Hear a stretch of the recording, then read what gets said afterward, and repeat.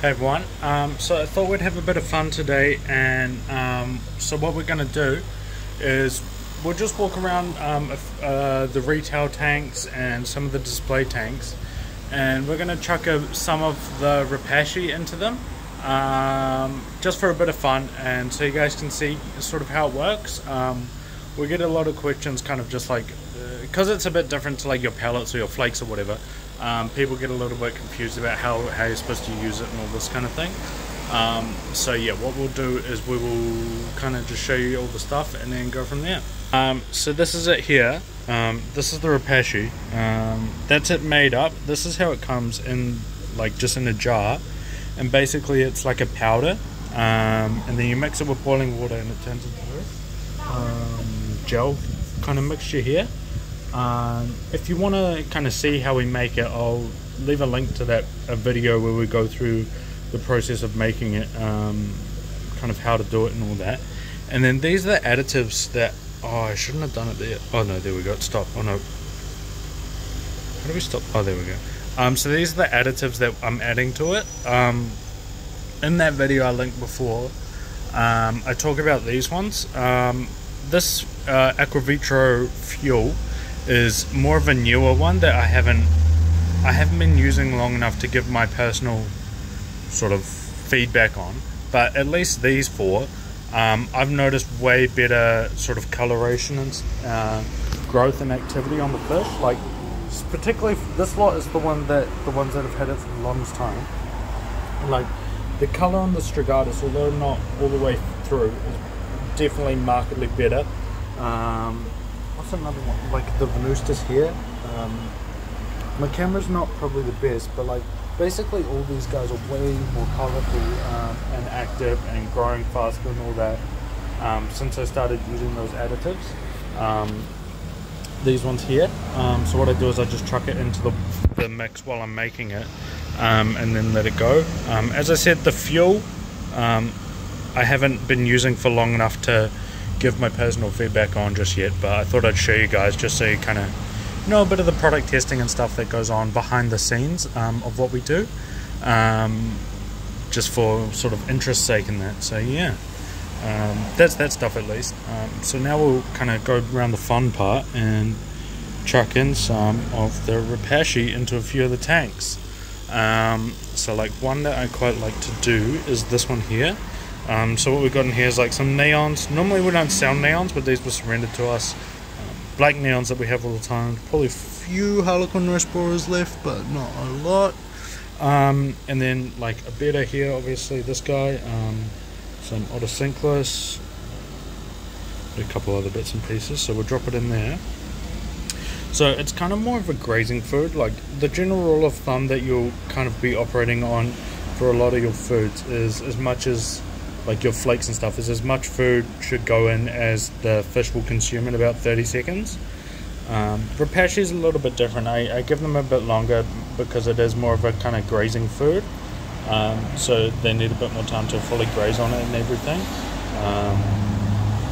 So yeah, and you can see they kick it around, rip off pieces, all that kind of thing. So even on one side it is just a more fun food to feed, but yeah, that's them having a go at it there.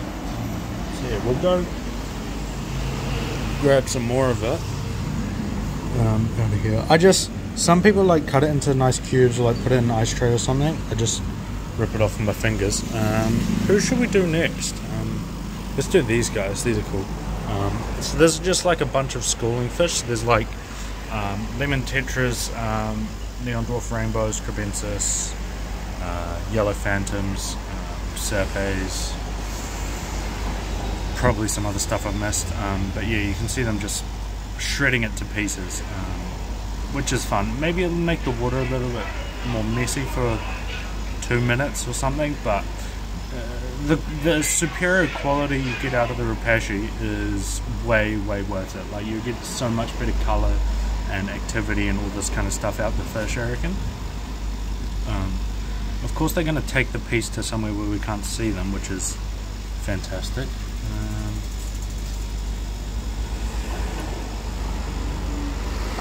can't really see it, can you? But yeah, there we go. Another piece.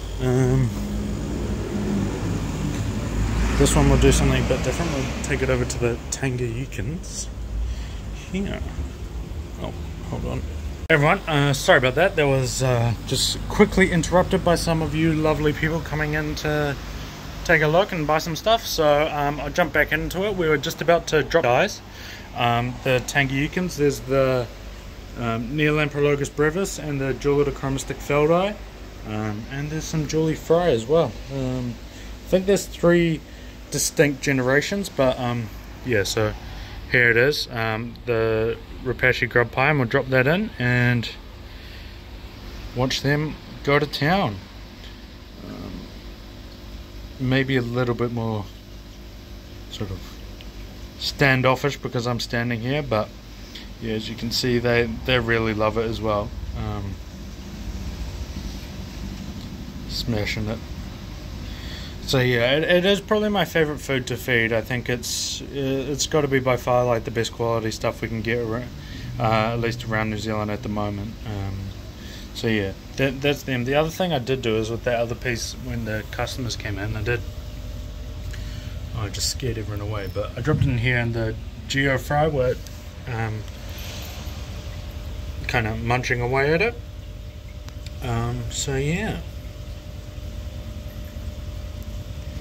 There we go, and I suppose we may as well drop some in for these guys because that'll be more fun. The way these guys eat it's a bit different, obviously, being bigger.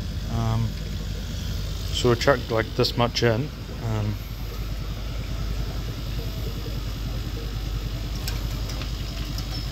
These guys are obviously messy with it because they just blow it apart instantly. I think that'll be about it. All gone, so yeah. That's kind of a quick summary almost of how the Repashy Grub Pie works. Obviously same for all the different blends, but yeah, that's kind of how we feed it, how you guys can too. I'd say, yeah, definitely, if you haven't given it a go, I'd definitely recommend it. It'd be by far the best quality food. Get real good growth, coloration, all that good stuff out of the fish. So yeah, they must be doing something right. So yeah, all good. Alright, I'll leave it there. If you've got any questions, please feel free to reach out. Drop your thoughts down below in the comments, like, subscribe, all that good stuff, and I will catch you in the next one. See ya.